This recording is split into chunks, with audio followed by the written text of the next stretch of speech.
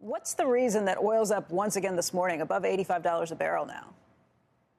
Well, I mean, thanks, Becky. I think the really immediate term is just the fact that we're seeing a continuation of this trend, which is, the market was set up to think that a lot of the COVID impacts in terms of Omicron coming out of Thanksgiving would be more significant than they were.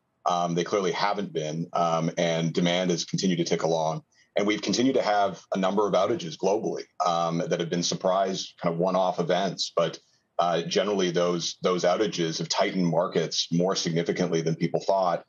Hence the price move. There's also been, obviously you can see in the tape, an uptick of some geopolitical risk overnight.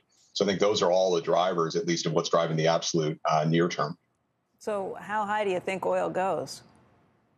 Well, I mean, it's an interesting setup, right? Because as I just mentioned, most people that observe this market were expecting loosening balances for the first part of this year and OPEC to continue to bring back barrels. Now it looks like OPEC will bring back barrels, but markets on a full year basis look very tight and spare capacity is dropping. So, the market is very anticipatory here. It's looking forward to the second half of the year where balances start to really tighten up. Triple digits is not out of the question by any means for periods of time.